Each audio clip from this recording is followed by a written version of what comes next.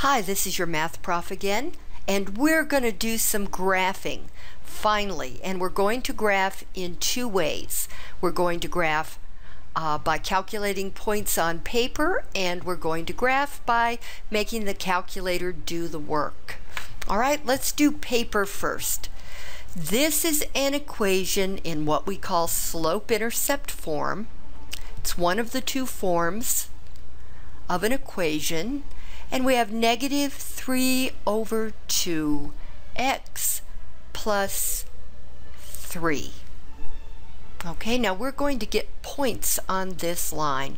I'm going to make an XY table, and all you need for graphing in MyMathLab is 2 points. So when you have a fraction in this position, it's much easier to choose a multiple of 2 or 0 for the x. So for instance, the two easiest x coordinates for me, and you'll see why, would be 0 and 2. And then find out what the y is, because this is in y equals form. So any number I calculate over here will give me what y is. Okay, now if I have negative 3 over 2 times 0 plus 3, what is negative 3 over 2 times 0? What is anything times 0? It's 0. So I'm left with a 3.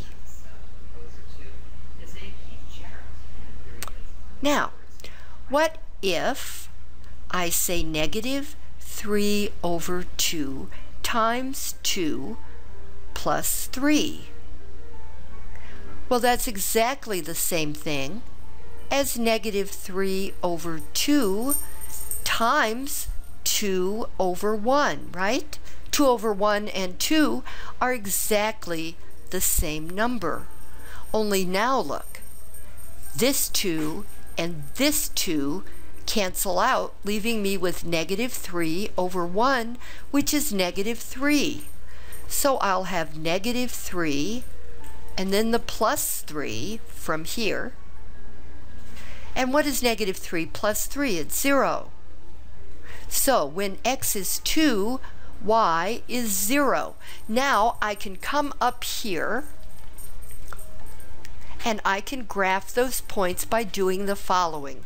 Click on the little glass up here, the eyeglass. That will make the graph bigger for you. Now, choose what's called the line tool. You see the name appearing there. I'm going to go click. And now I'm going to click on the first point. How about 0, 3? 0, 3, I start at the center.